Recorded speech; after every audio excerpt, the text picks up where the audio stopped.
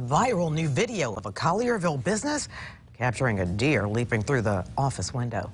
Local 24 News reporter Rebecca Butcher, she spoke with the business owner and she joins us in the studio now. Rebecca, Rudolph came early, didn't he? He sure did. Well, it's Christmas season, but this unfortunately was not Rudolph. Employees didn't expect a deer to come through the wellness clinic, the Women of Wellness Clinic in the Collierville area. All of it was caught on camera.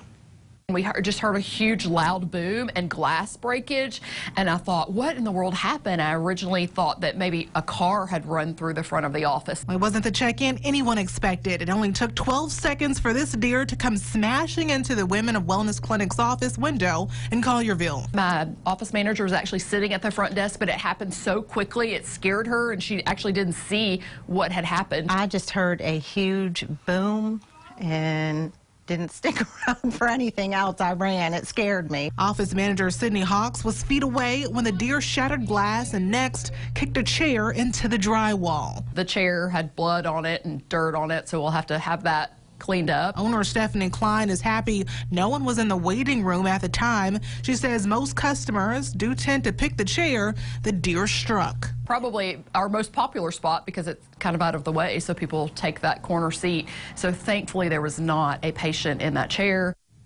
Absolutely. Coming up next at 6, hear from a wildlife officer on what to do if a deer unexpectedly appears near you. In the studio this evening, Rebecca Butcher, Local 24 News.